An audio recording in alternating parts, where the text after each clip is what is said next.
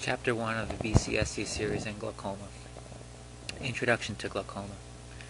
The definition in the BCSC series for glaucoma is a group of diseases that have in common a characteristic optic neuropathy with associated visual field loss, for which elevated IOP is one of the primary risk factors. The normal range of IOP goes between 10 and 22 millimeters of mercury.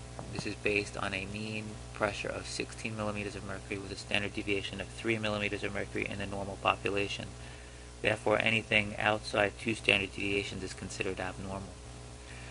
The factors that determine the level of IOP include the rate of aqueous production, the resistance to aqueous outflow or the facility of outflow, and the level of episcleral venous pressure. The interrelationship of these variables is seen clearly in the Goldman equation shown here, where IOP equals production divided by the facility of outflow plus the episcleral venous pressure. It's important to note that the most common cause of elevated eye pressure is decreased outflow or increased resistance to outflow. The risk factors for glaucoma include age, race, family history, and level of IOP. There are many as yet undetermined risk factors for glaucoma that still exist. Glaucoma can typically be classified into open or closed angle categories. This is the most important clinical classification to make, and it's important because there are different therapeutic strategies that you use initially for these two subcategories. Glaucomas can also be classified as either primary or secondary, primary being no obvious cause, and secondary where the glaucoma is obviously related or due to other pathology that coexists. This differentiation may become less important as the underlying mechanisms for all glaucomas become more clearly known. There are different classification systems for glaucoma as well. Glaucoma can be classified based on the initial event. In this type of system, the open-angle glaucomas can be subcategorized as capital POAG, capital NTG or normal tension glaucoma, capital JOAG or juvenile open-angle glaucoma, glaucoma suspect, and secondary open-angle glaucoma. Capital POAG briefly would be defined as those individuals with elevated eye pressure and clinical signs of an glaucomatous optic neuropathy, but without any obvious secondary pathology that would cause the problem. Normal tension glaucoma are those individuals who have normal eye pressure levels, therefore under 22, but have obvious glaucomatous optic neuropathy.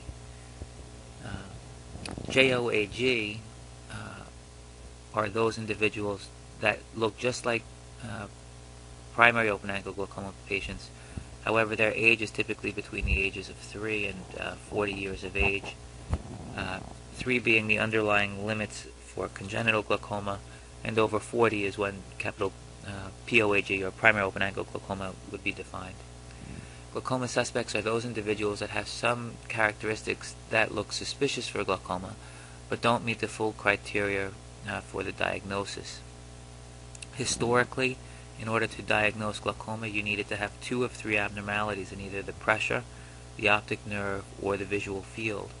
That still exists today, where you have to have 2 of 3 of those categories, or you could also be classified as a glaucoma if you could show definitive optic nerve head progression over time, even before any field loss and without elevated pressures. Secondary open-angle glaucoma would be those individuals with open angles but glaucoma due to another problem. A common example of this would be aphakic glaucomas. Just to go back to glaucoma suspects for a little bit, typically we can classify glaucoma suspects based on things like ocular hypertension alone. You can also be a glaucoma suspect because of a positive family history or some of the other risk factors, positive family history and race and age, for example. And sometimes you can be defined as a glaucoma suspect because you have a suspicious appearing optic nerve, but you don't meet any of the other criteria yet for the disease. So there are many ways to be classified as a glaucoma suspect. Glaucomas for angle closures can also be based on the clinical event. Here we see a little breakdown of those. It can be primary angle closure glaucoma with pupillary block. That's the most common type of glaucoma, of primary angle closure glaucoma that I'll see in the clinic. There can be acute angle closure glaucoma, intermittent angle closure glaucoma, secondary angle closure glaucoma with and without pupillary block, and plateau iris syndrome.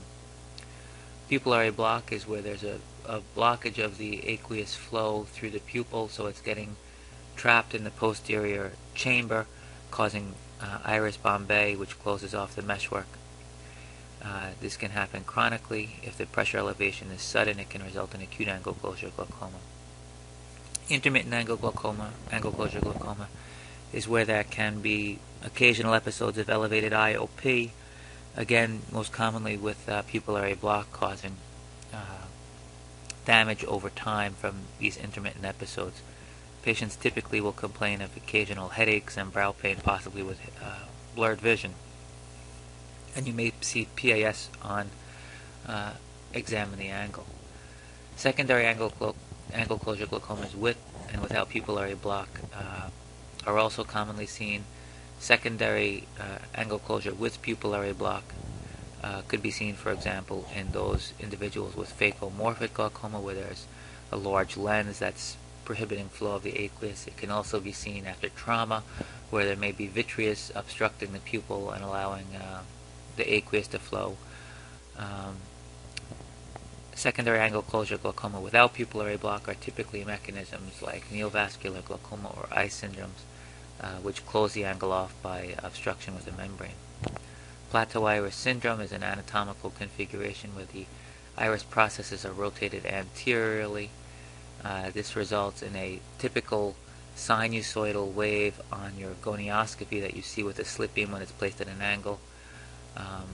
And these patients typically have a very steep and anterior approach to the iris in the periphery. Again, classifying glaucomas based on the initial event, we can have the childhood glaucomas. Primary congenital or infantile glaucoma. Again, this would be the most common category. You can have glaucoma associated with congenital anomalies.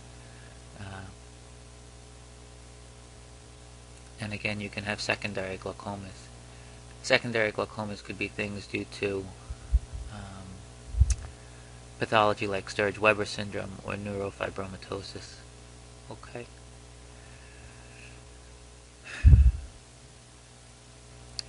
Finally, we'll come to the combined mechanism glaucomas. These are typically defined as individuals who have glaucoma or have two or more forms of glaucoma that either occur sequentially or simultaneously.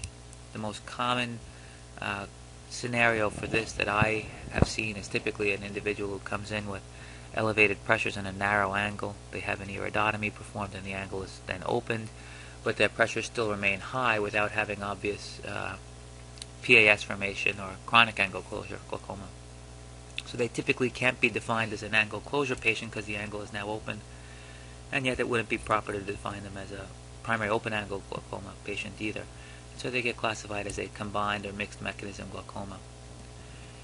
This can also be used to define those individuals that have IOP elevation due to intrinsic TM obstruction as well as obstruction by synechia, and you can use this as a similar scenario or use an example as a similar scenario given above.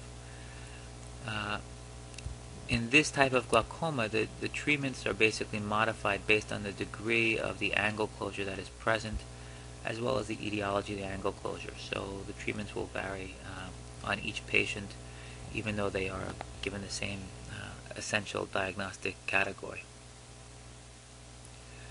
Glaucoma can also be based or classified based on the mechanism of outflow obstruction. I find this to be the most intuitive way for me to think about glaucomas. Open-angle glaucomas can be broken down into pretrabecular, trabecular, or post-trabecular obstructions. There are classes of glaucoma in each one of these categories as shown in the chart or table very clearly. And you should become familiar with these and be able to give them as differentials for any type of glaucoma on your OCAPs. So for example, if you see an open-angle glaucoma and the angle looks normal, you could pick anything under the trabecular cause of the mechanism as part of your differential. Finally, under the closed angle mechanisms, we typically think of this as an anterior pulling or posterior pushing mechanism. And again, the diagnoses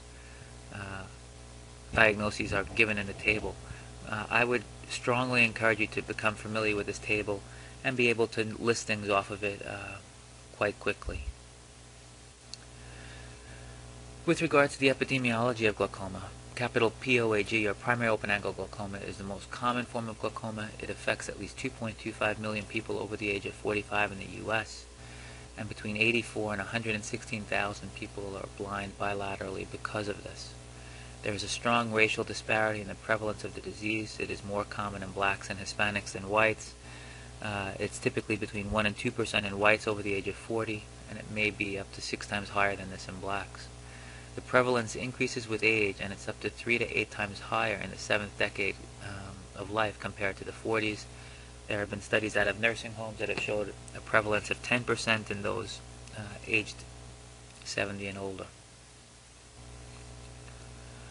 The risk factors for capital POAG, or primary open-angle glaucoma, should be very familiar to you, and you should document them on each of your new patient glaucoma exams if this is your diagnosis. The risk factors are IOP level, age, race, and family history. There are more weakly associated risk factors, including diabetes and myopia.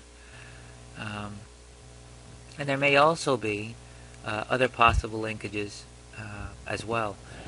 Sex and vascular diseases, such as hypertension and atherosclerotic disease, are not definitive risk factors. However, in many large epidemiological studies, there has been a trend towards higher prevalence in males, although it's never met statistical significance.